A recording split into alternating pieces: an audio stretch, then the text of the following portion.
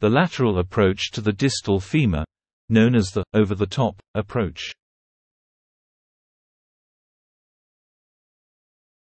The lateral approach to the distal femur, known as the over-the-top approach.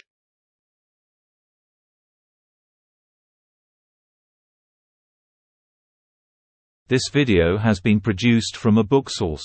We would like to thank editors Stanley Hoppenfeld, Pete DeBoer, Richard Buckley, and we would like express special thanks for the medical illustrator Hugh A. Thomas.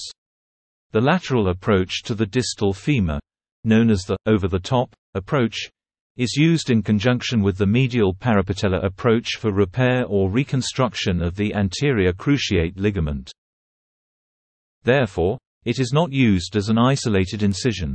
The approach exposes the posterior aspect of the intercondylar notch by passing over the top of the posterior aspect of the lateral femoral condyle. The lateral approach to the distal femur also provides access to the lateral aspect of the lateral femoral condyle so that drill holes can be made in the condyle, if they are needed, for reattachment of the femoral end of the anterior cruciate ligament or attachment of the femoral end of an anterior cruciate substitute. Position of the patient. Place the patient supine on the table with a bolster under the thigh so that the knee rests in 30° of flexion. Place a tourniquet high on the patient's thigh and exsanguinate the leg using a compression bandage or prolonged elevation before the tourniquet is inflated. Figure. Landmarks and incision. Landmarks.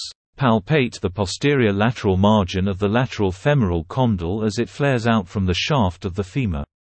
Note the intersection between the iliotibial band and the biceps femoris muscle.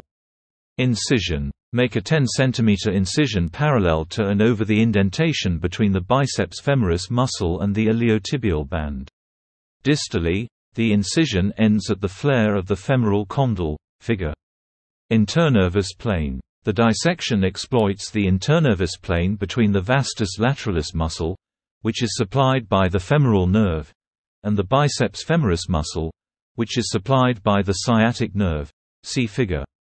Superficial surgical dissection. Incise the iliotibial band just anterior to the lateral intermuscular septum, in line with the skin incision.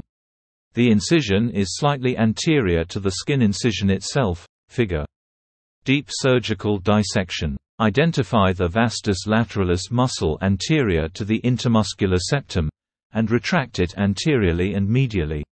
Below the muscle lies the lateral superior genicular artery. It must be ligated. Figures. Using cautery, incise the periosteum at the junction of the shaft and flare of the femur. Deep surgical dissection. Identify the vastus lateralis muscle anterior to the intermuscular septum, and retract it anteriorly and medially. Below the muscle lies the lateral superior genicular artery. It must be ligated. Figures. Using cautery, incise the periosteum at the junction of the shaft and flare of the femur.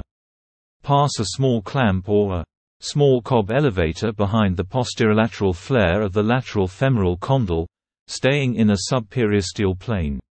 Carefully carry the dissection distally and medially over the top of the lateral femoral condyle until the instrument can be felt to enter the intercondylar notch. Figure. Pass a small clamp or a small cob elevator behind the posterolateral flare of the lateral femoral condyle, staying in a subperiosteal plane. Carefully carry the dissection distally and medially over the top of the lateral femoral condyle until the instrument can be felt to enter the intercondylar notch. Figure. Sticking to bone, pass the tip of the instrument anteriorly until it is visible in the knee, as viewed from the anteromedial incision, medial parapatellar. Figure. Dangers. Nerves and vessels. The peroneal nerve can be injured if the surgical plane is strayed out to the posterior side of the biceps femoris muscle. The lateral superior genicular artery must be ligated. Otherwise, it can cause a large postoperative hematoma.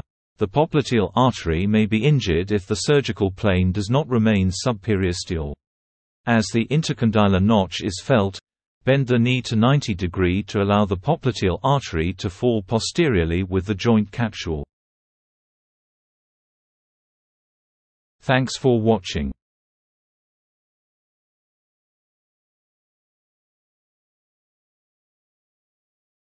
Subscribe Orthopedics Trauma in YouTube.